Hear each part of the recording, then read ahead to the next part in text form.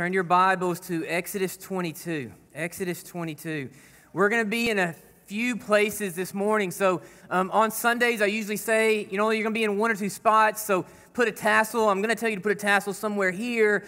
But we are going to be in a few places as we start to wrap in the message. And we're going to see a lot of the New Testament in Jesus' teachings in Matthew, when we're going to be in 1 Peter. But go ahead and put your tassel in 1 Thessalonians 5. 1 Thessalonians 5. When we get to that point, it's going to flow very quickly, and so I want you to be there. But if you don't have a Bible, there should be a black hardbound Bible around you. If you don't own a Bible, that is our gift to you. Take it home with you. But I encourage you, you'll hear me say highlight, you'll hear me encourage you to be active in the message. So no matter how old you are, if you're a young person, does not matter. I want your Bibles open. If you can barely read, barely is good enough. And so I want your Bibles open starting off in Exodus 22. And so would you do me a favor if you are a highlighter, or if you take notes within your Bible, or maybe you have a journal? And I made sure that I took note in my phone so I didn't mess it up. I thought it was beautiful in the song that I thought that, I got to say this because it really goes along with the message. If you are a note taker, write this. If you gladly choose surrender, so will I. Will you write that down somewhere? If you gladly chose surrender, so will I. So this morning's message is a call to be different. A call to be different. So let's read God's Word 26 through 31. And then my son Liam is going to pray us into the message. So Liam, come on up, buddy. Look at God's Word. This is where we left off last week.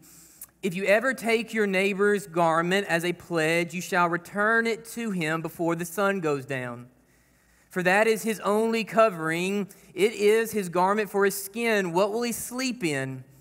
And it will be that when he cries out to me, I will hear him, for I am gracious. You shall not revile God, nor curse a ruler of your people. You shall not delay to offer the first of your ripe produce and your juices, the firstborn of your sons you shall give me. Likewise, you shall do with your oxen and your sheep. It shall be with its mother 7 days, and on the 8th day you shall give it to me. Will you highlight verses 31? We're going to reference it a handful of times. This is who you and I are in the light of God's perfection, children of the Lord, and you shall be holy men to me.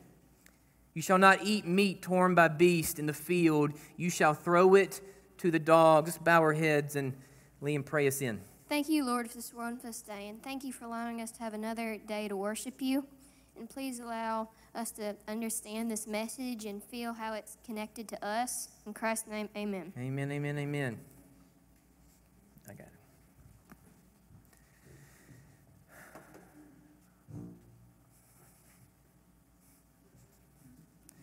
I don't know what to do with this thing. So it's a call to be different.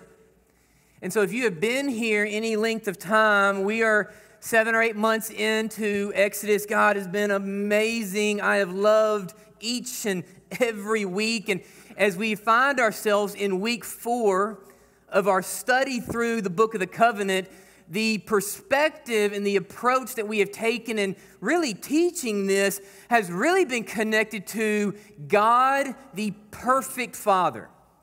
And so that is the perspective that we have taken, that God, speaking to the Israelites, speaking through Moses, seeing his children, those he calls his, he is parenting these children who were former slaves. He is building and growing them and equipping them to be free children in his image.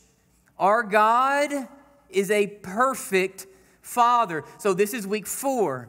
And so it's very important that we always kind of refresh and we see the progression of God's Word and where we are in this study. Week 1, 3 weeks ago, we talked about God the Father, the perfect parent. He cares about everything and is a call to new life.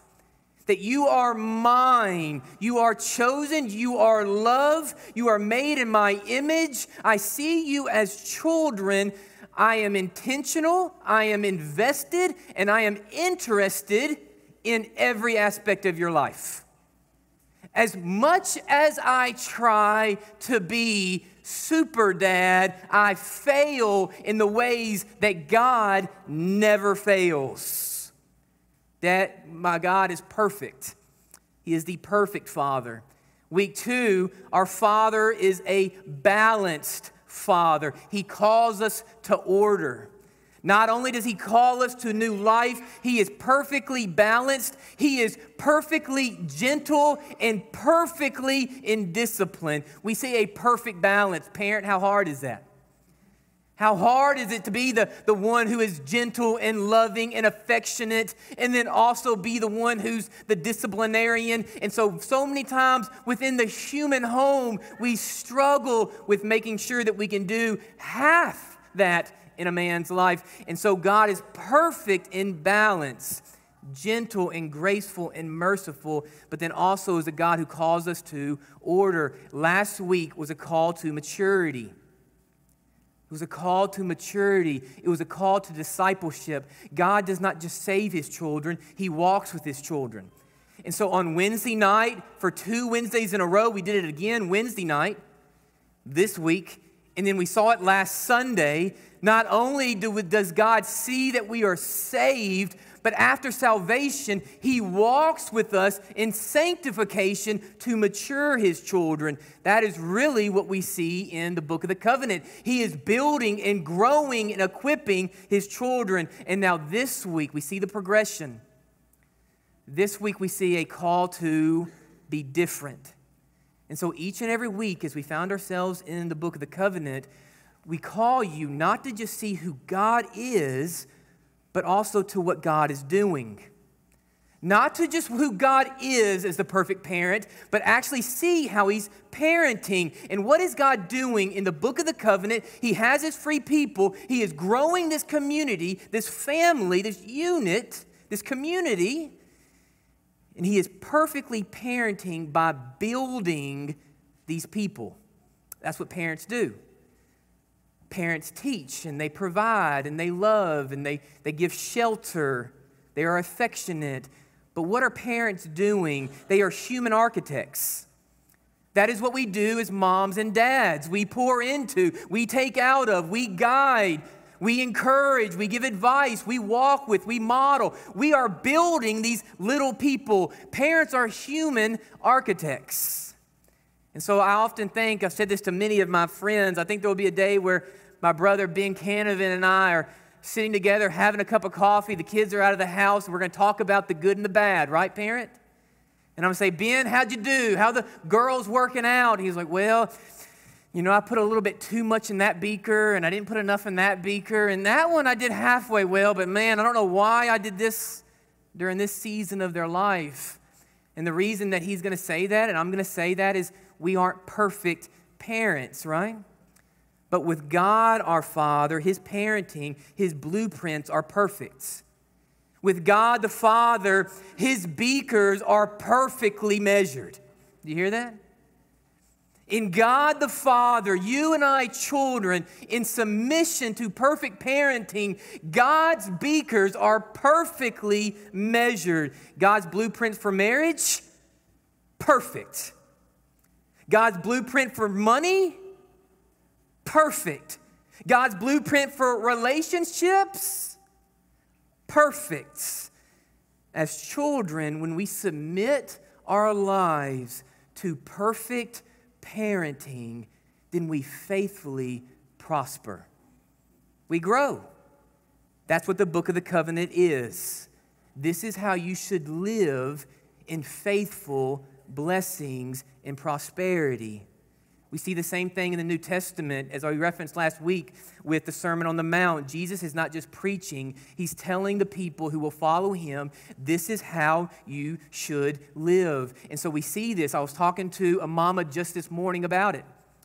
In the earthly perspective, if you do fill those little beakers to the best of your ability and you perfectly parent in certain aspects of your life, the child still has to submit to it, right?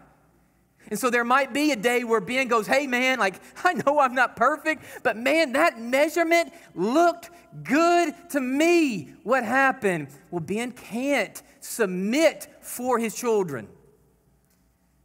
So children of God still have to submit to the perfect parenting of God the Father. So here's the challenge in this. The challenge is not perfect parenting. God has that. God is not worried.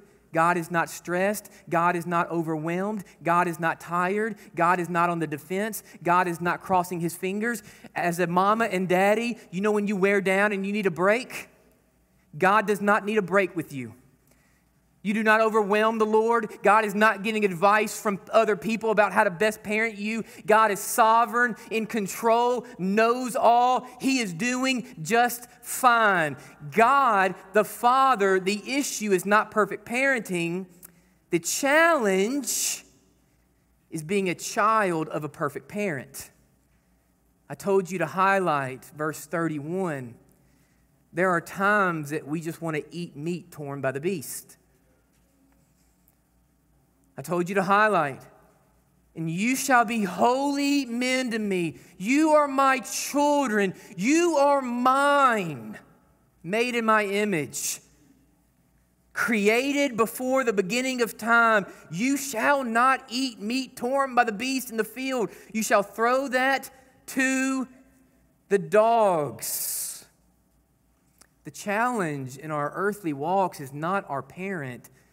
It's being a child of the perfect parent. There are times that we want to eat meat torn by the beast. There are times that we do not always want what's best for us, even when we know what's best for us. There are times when sane, logical, halfway educated individuals choose pain. There are times that I know this is not good for me. Still going to walk down this road. There are times that we desire acceptance of the world than obedience to a perfect Father. Isn't that crazy? There are times that we choose meat torn by the beast than steak with the Father. Why is that? Slow it down. Why is that? Like if you are a believer here today and you believe God's word is the authority on not just what we believe but how to live, why would you and I ever choose otherwise? And so you go, hey, Hunter, I can answer that one real quick. I know that one. Pick me. We're sinners. Yes, we are sinners, but keep digging. What is the sin in this midst? Why does Hunter choose things that are going to hurt me? Why does Hunter choose ways that are not God-honoring? Why does Hunter choose ways that are not going to glorify God and be for my best? Why does Hunter do this? Well, Hunter is a broken, flawed sinner. But at the core of the sin that we struggle with is that in the midst of perfection, perfection creates loneliness. Perfection can oftentimes seem less desirable than the meat in the field torn by the beast. Perfection and obedience and wisdom and knowledge can at times feel not enough. There are moments, man, as an earthly father, where I actually do pour the beakers pretty spot on. And in those moments, rarely do my children come to me and go, hey, Dad, I see what you're doing there. High five. Good job. Like, yes, I want to do what everybody else is doing, but I see where your mind's at. I know it's going to be good for me later on. And man, I'm with you. I'm going to be upstairs reading the Bible. Very rarely happens. Now, there are times my children come to me and bless me and go, man, you're an awesome dad. Thank you. I love my parent. They'll be praying. Thank you for my mama. Thank you for my daddy. Thank you for giving to me. Thank you for helping me. Thank you for taking care of me. But when the world is doing other things, hang with me. When the world is doing other things and we sit with my children and we go, hey, we're not going to do this. We're not going to choose to walk down the road that many walk down. Rarely do the pastor's kids go, amen. I'm with you. Oftentimes they go, hey, I kind of want to walk down the road everybody else is walking. Why? Why? Why does the crowd seem more desirable than the Father? Because time with the Father can oftentimes be lonely. Time with the Father can seem not enough or less desirable. I see this moment from the perspective that we've taken in Exodus of God the Father speaking to the children and the Israelites and the Lord speaking to you and I as children of His. I see this moment in the conversation of where we are in 23. If you're a note taker, just write it. But everyone else is. Just write it. But everyone else is, Dad. And so look at verses 1. For my young people, I think this will be a blessing to you. Hang with me. I think it is hard to be a young person and be different, right? And so hang with me. Look at your word, and I want you to highlight verses 1 and 2. We're just going to read these two verses right now. So God is talking to the Israelites. The Father is speaking to His children. He is raising faithfulness. He is building them up. He is pouring His beakers. And this is the message He has for them this morning. It says, you shall not circulate a false report. Do not put your hand with the wicked to be an unrighteous witness. Now really highlight it. Stay with me. Be engaged. This is the crux of the message today.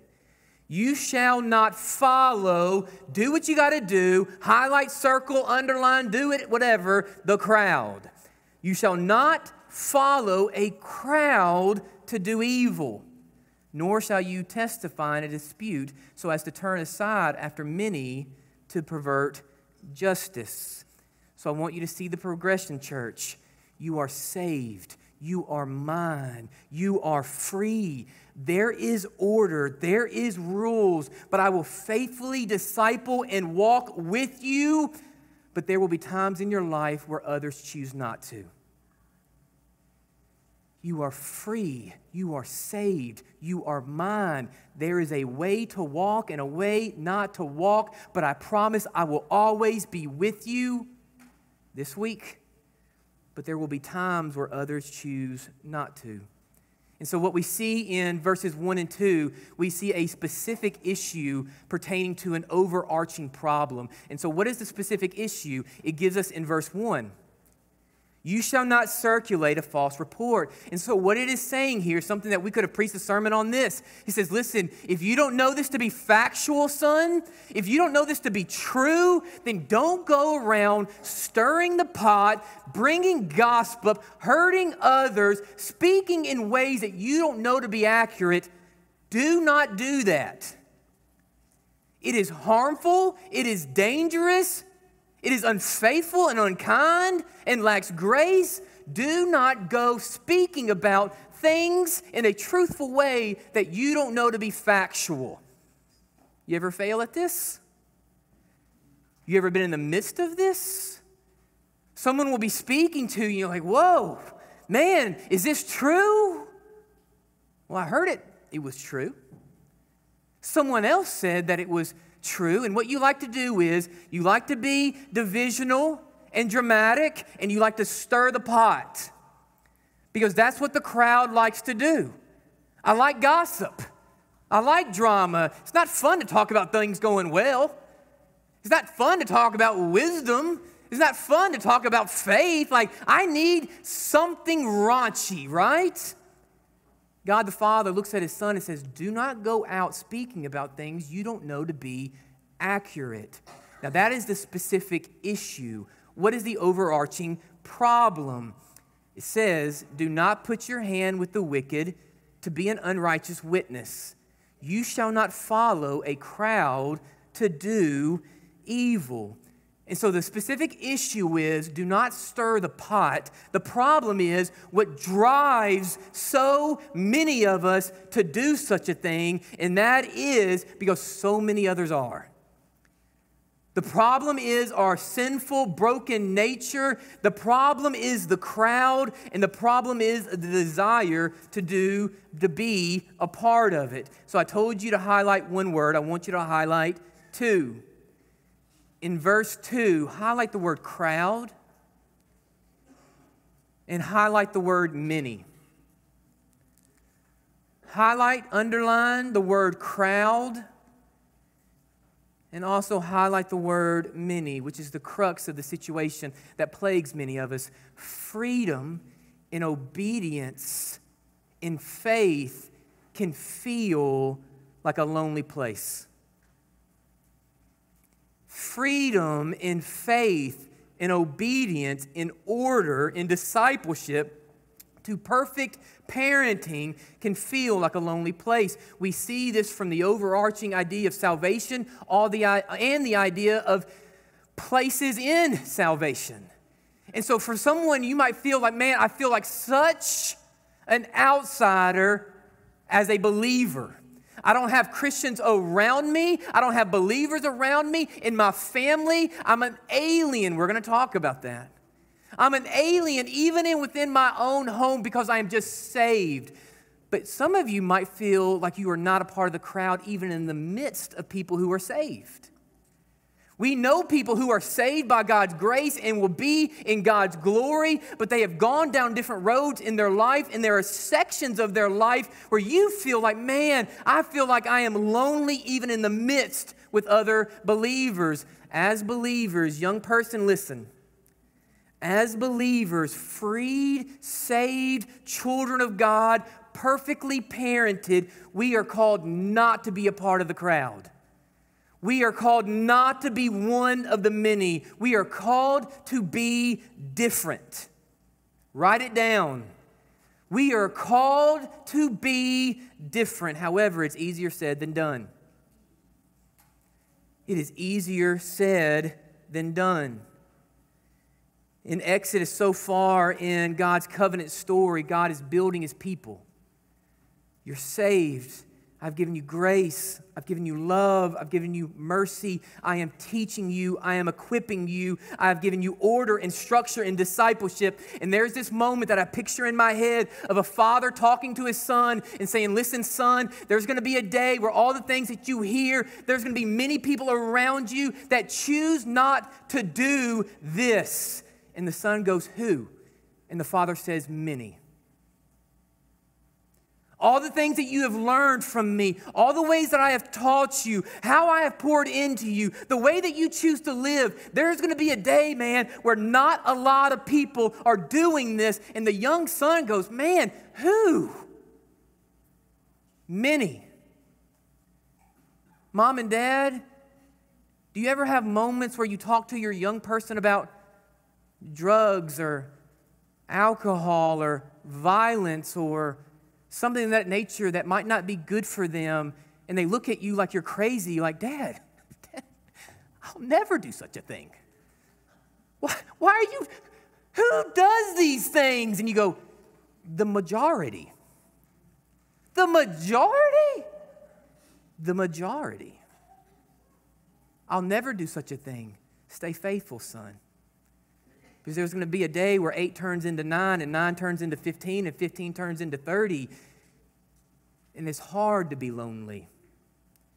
And the Father says that if you follow what I have told you, if you obey my commands, there's going to be a time where your faith and your belief and your obedience separates you from the crowd. Why do we have such a hard part in that? It's because loneliness is challenging. Loneliness in faith is easier said than done. And so I said that word alien. You might be new to the church, you might be visiting, or you might need a refresher, but that is a word, that is a verse in Scripture, that is an idea and a theology that we speak very often here, that you and I are called to be aliens. I was talking to one of my kids this morning, and he said to me, Dad, what are you preaching on today? And I said, son, I'm preaching on being different. And you know what he said? An alien? Because, man, we say that word so often. Mamas and daddies, what do we preach here? You and I are raising what? Aliens. And we say it all the time. And this is the importance of the church. Hear me? Rabbit trail, okay? Not on the notes. We say it all the time here. If our children are not going to fit in the world out there, well, they better find life here. They better find life here. And that is the importance of the church and why you're called not to do it alone. My kids are not meant or called to fit into the world, so they better find life here with these people. It's a language we speak. It is a vocabulary that we know. And you don't have to flip in the Bible. I just want you to hear that it's not just something that we pulled from our back pocket.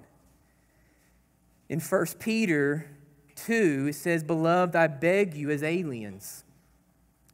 I beg you as aliens and pilgrims, abstain from fleshly lust, which war against your soul, having your conduct honorable among the Gentiles, that when they speak against you as evildoers, when they stir your pot up, when they try to come against you, that they may, by your good works and your lifestyle, which they observe, glorify God in the day of visitation.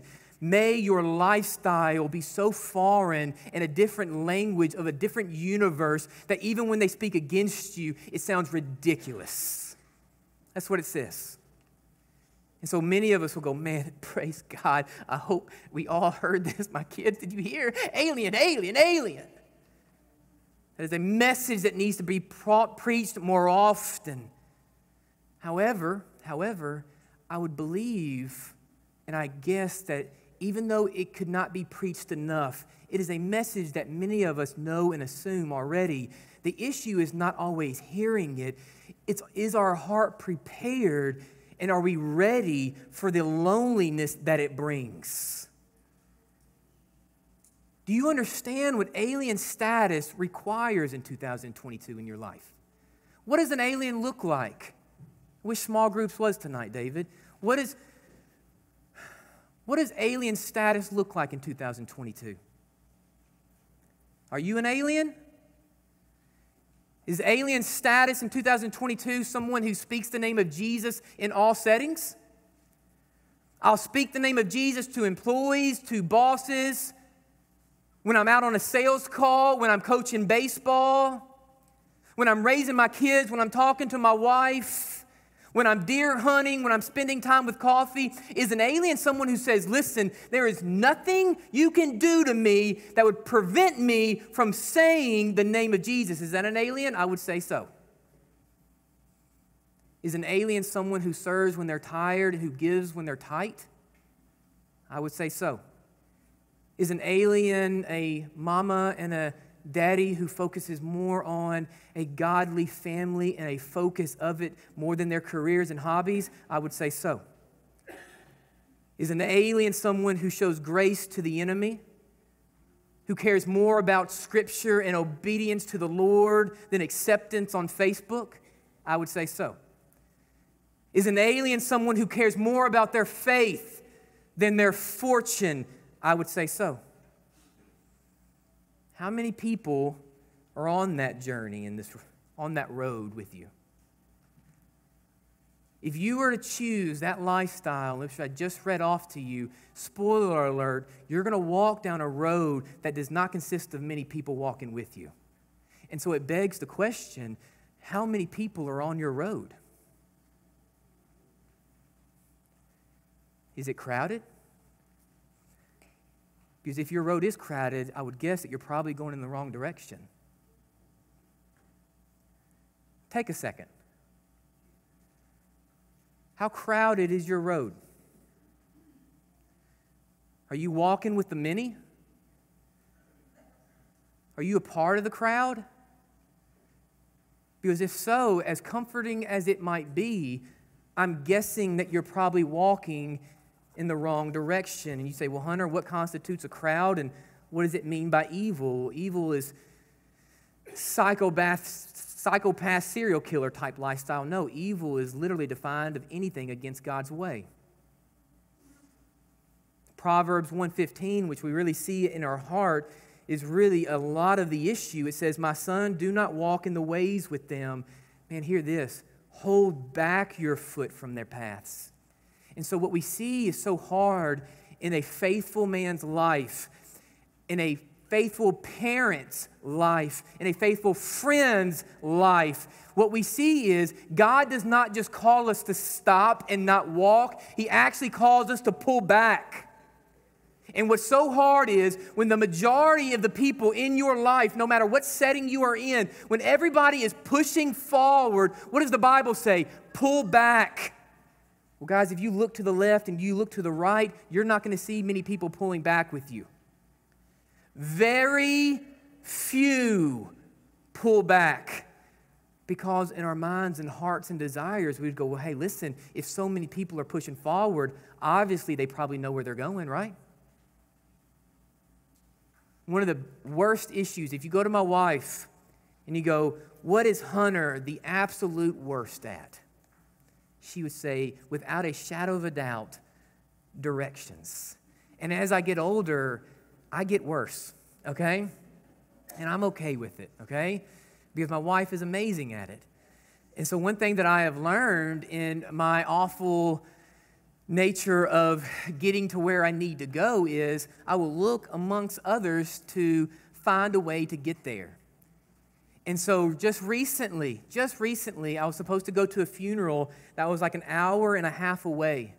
And I left in time. I was ready. I knew where I was going. I was going to do good. Like, it was a situation where I was going to go bless this family that didn't expect me to come. I was kind of excited to be there with them. I had good intentions, awful directions. And so we were in the middle of nowhere. GPS, no service.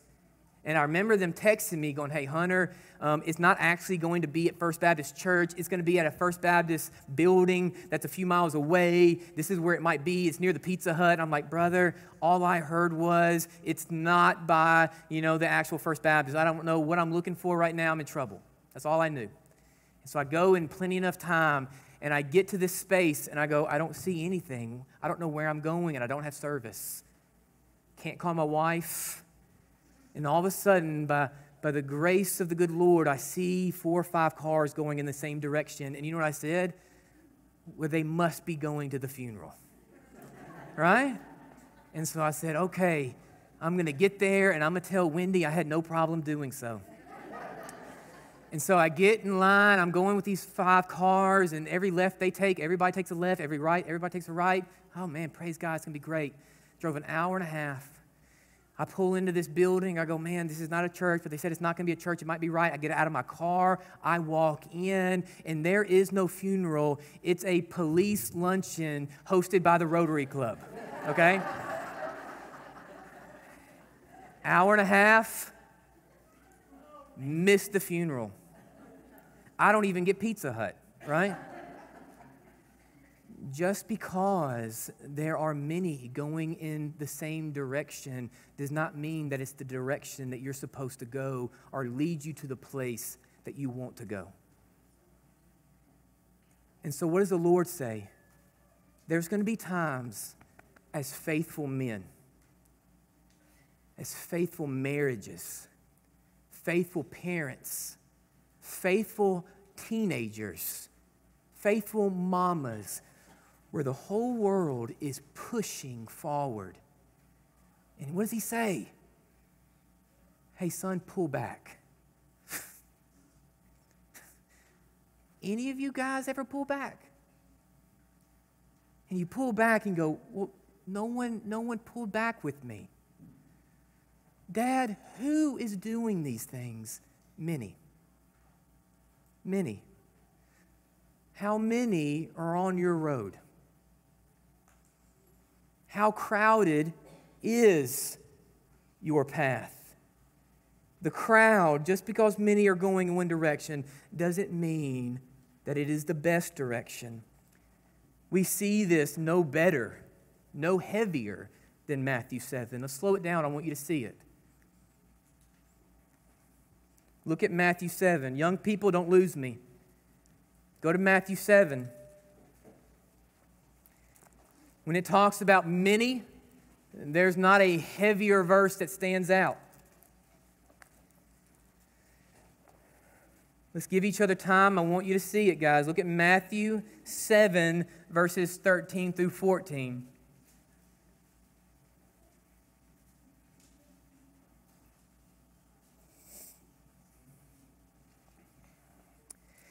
It says, enter by the narrow gate. This is the words of Jesus. This is the Sermon on the Mount, which we've referenced. This is out of Christ's mouth. Enter by the narrow gate, for wide is the gate and broad is the way that leads to destruction. And there are what? Many who go in by it. Because narrow is the gate and difficult is the way which leads to life. And there are what? Few who will find it. Kind of skip down, look for that word many. Look at verses 21. Same chapter. Not everyone who says to me, Lord, Lord, shall enter the kingdom of heaven, but he who does the will of my Father in heaven. 22. Many will say to me that day, Lord, Lord, have we not prophesied in your name? Have we not cast out demons in your name? Have we not done many wonders in your name? And I will declare to them, I never knew you. Depart from me, you who practice lawlessness. The road to pain and disobedience is not only crowded, but it also is always willing to make room for more. Go back to Exodus. The road to pain and disobedience is not only crowded, but it is also a road that is always willing to make room for more. So follow me through the text in Exodus 23. We're going to read 2 again and go to 8. You shall not follow a crowd to do evil, nor shall you testify in a dispute, so to turn aside after many to pervert justice. You shall not show partiality to a poor man in his dispute. If you meet your enemy's ox or his donkey going astray, you shall surely bring it back to him. If you see the donkey of one who hates you lying under his burden, you shall refrain from helping it. You shall surely help him with it. You shall not pervert the judgment of your poor in this dispute. Keep yourself far from a false matter. Do not kill the innocent and the righteous, for I will not justify the wicked. He said, son, this is how you live. This is how you live. Highlight 8 for me. And you shall not take no bribe, for a bribe blinds the discerning and perverts the word of the righteous. For those who are free, for those who are saved, for those who are faithful, the many, the crowd, will always try to lie, pervert, entice, tempt, bribe, and blackmail you to join their crowd. Man, write this in your Bible. What will it cost for you to join us? Write that. Man, that'd be good small group stuff. What will it cost for you to join us? Do you know what a bribe means in its definition? It's defined as this. We see the word bribe, right? And you shall not take no bribe, for a bribe blinds the discerning. The word bribe literally means a desired sum. So it could be money, it could be status, it could be person, protection, say whatever it is they promised you that you want. A desired sum offered to another to change their decisions, their values, or their character to look a blind eye. Has the world ever offered you something that seemed too good to pass up? If you just join the crowd, you will be accepted. Doesn't it seem nice? We offer you more. That's what the crowd says to you. As everybody is pushing forward and you go, man, do I pull back? Do I push forward with them? Do I stay still? What do I do? What will the crowd always say? As you look to your left and don't see many, your right don't see many, the crowd looks back at you and they promise more. Why are you not pushing forward, Hunter? We promise you more. We promise you acceptance. We promise you safety. We promise you wealth. We promise you peace. I told you that we're working a little this morning, okay? I told you to put a tassel in 1 Thessalonians. I want you to see it. We usually don't flip this often and tell you to write things down, but it's too good not to, so stay with me, okay? Will you write down crowd, church, and Jesus? Crowd, church, and Jesus. Look at 1 Thessalonians 5. The crowd says, I promise you more. I promise you safety. I promise you wealth. I promise you peace. Join us. Look at God's word. This is wonderful. It really covers the whole gamut. Verses 1. But concerning the times and the seasons, brothers, you have no need that I should write to you. For you yourselves know perfectly that the day of the Lord so comes as a thief in the night, right? Highlight 3. For when they say, who's they? The crowd. Who's they, church? It's the many. When they say peace and safety, push forward, then suddenly destruction comes upon them as labor pains upon a pregnant woman, and they shall not escape. But you, brother, are not in darkness, so that this day should not overtake you as the thief. You are all sons of light and sons of the day. You are mine, God tells them. You are mine. We are not of the night, nor of darkness. Therefore, let us not sleep as others do, but let us watch and be sober. For those who sleep, sleep at night, and those who get drunk are drunk at night. But let us who are of the day be sober, focused, right? Putting on the breastplate of faith and love, and as a helmet of this hope of salvation, this is the gospel. Highlight 9. For God did not appoint us to wrath, not by what you've done, not who you are, not of your goodness, not of your obedience. No. Why?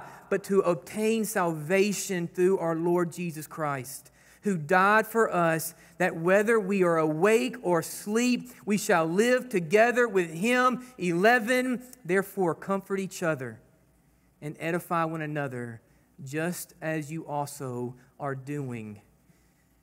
If you so gladly surrendered, so will I. We give you more. We promise you more. And what does he say? And when they say peace and safety, then suddenly destruction comes upon them. And what we see is, I told you to write in your Bible, crowd, church, and Jesus. The crowd is many, the faithful are few, and Jesus is everything. Do you see it? The crowd are many. The faithful, the church, are few. And Jesus is everything.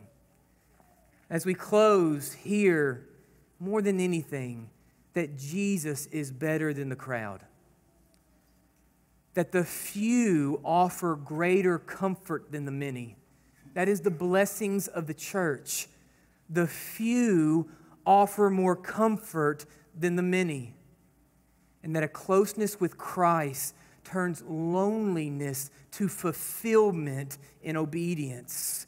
It's the idea of trading happiness to joy.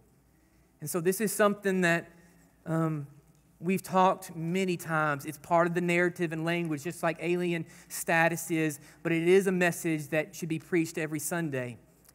The things that bring you happiness are not bad. My children, my wife, money, vacations, ball, fun, like all of those hobbies, time with friends, grilling, coffee, all of those things, they make me happy. Happiness is not bad, but a man is held hostage by happiness.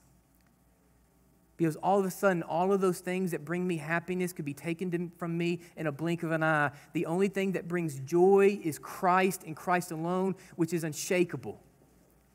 And so understand this, as the crowd, as the many sprint towards happiness, let them run.